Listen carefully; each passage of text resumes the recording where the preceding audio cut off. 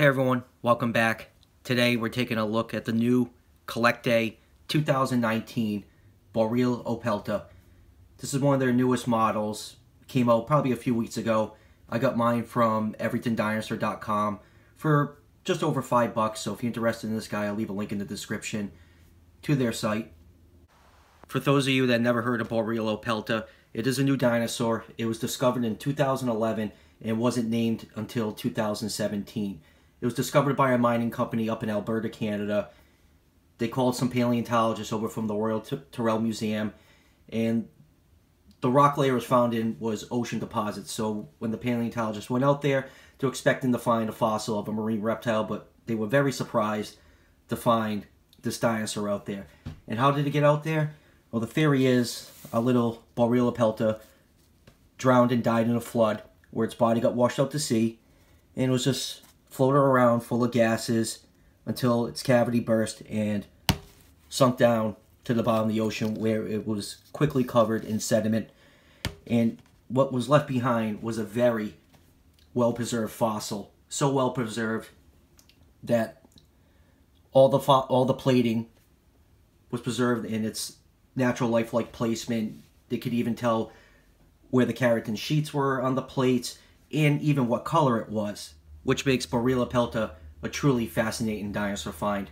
CollectA always seems to be ahead of the curve when a new dinosaur species is discovered and named. They seem to get the models out there fairly quickly. They did that when the new data came out on Spinosaurus a few years ago. They had 3 Spinosaur models came out. This guy was named in 2017, and beginning in 2019, we have a Borealopelta model, which is pretty cool. So moving on to the model itself, this is part of CollectA's regular line. It is not the biggest figure. He is about 6 inches long, which would put him in the 135 scale range. But for such a small figure, it does pack a lot of detail. So let's pull this guy a little closer and take a look. The pose is just standard walking pose, but when viewed from above, if you look at the picture of the holotype specimen, it seems that they sculpted the pose to mimic that. I don't know if it was on purpose or intentional, but most likely it probably was intentional, because you got the head looking slightly to the left, just like the holotype. As I said earlier, scientists were able to tell what color Borealopelta was, and it is a nice reddish brown color that this model beautifully captures. Take a look at that very well sculpted head. Just a little black paint for the pupil. You can see the armor plating is very well sculpted based off the skeleton material. They knew the exact position of each of these osteoderms, and CollectA has captured that beautifully. Even the sides, got a little row of osteoderms underneath there. The underneath is a cream color, and you got the classic CollectA dirty cloaca. Now, only the front half of the skeleton has been discovered. The tail is based off other nodosaur reconstruction. The feet have the correct amount of digits and the right shape. And it is a very well done figure. For such a small figure, this does pack a lot of detail. I know some people were disappointed about the size of this figure, but you know what? I'm okay with it, because I have a lot of big dinosaur models, and it's nice to save on space. You can see they give it a nice black wash to bring out the scale detail. Overall, a really nice model of this new dinosaur. I absolutely love this thing. And for $5, you really can't ask for much more than this. This is a great little figure from CollectA. I'm going to take out a few other armored dinosaur figures and compare him to this guy.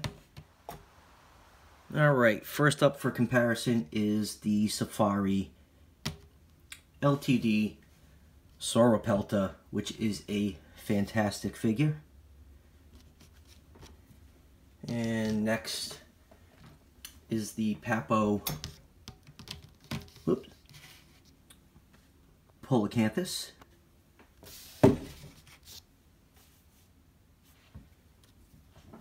And next is the Toyway Walking with Dinosaur Polacanthus. And I got a lot of figures to compare, so I am just trying to pick them out. And here is the Papo Ankylosaurus thing. And this is the Rebor Warpig Ankylosaurus, which is a big model. And this is the Safari LTD Ankylosaurus. So, doing a lot of armored dinosaurs here. So, Nodosaurs did not have the tail club, Ankylosaurids did. So, there's your little quick fact. And, well, this is a Vitae model that for right now I cannot remember or pronounce the name of. All I know is it begins with the letter Z.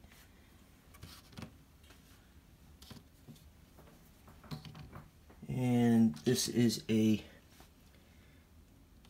Kyoto Sychinia. I don't know. I'm probably butchering that name. So if anyone know, if I mispronounce it, just let me know in the comments. So another very small figure that packs a lot of detail. And here is the CollectA Feathered Rex. And here is the other 2019 CollectA model. They're beautiful Carnotaurus. So, yeah, I know a few people were disappointed in the size of this figure, but I am okay with it. Remember, CollectA has given us a lot of nice, small, very detailed models, like some of their ceratopsians. So, I am okay with the size of this figure. So, final thoughts. I think this is a fantastic figure. Very well sculpted, highly detailed. The price can't be beat. I think it's really cool how CollectA is very quick to get new dinosaur species into their toy line. The turnaround time is pretty much at breakneck speed. So I was very excited when they announced this figure, and I'm finally glad to have it in hand. It lived up to my expectations. So with that, if you're liking the review, guys, don't forget to subscribe. The channel is growing pretty well, and I appreciate everyone that is subscribing and liking my reviews. So I'll see you guys for the next one.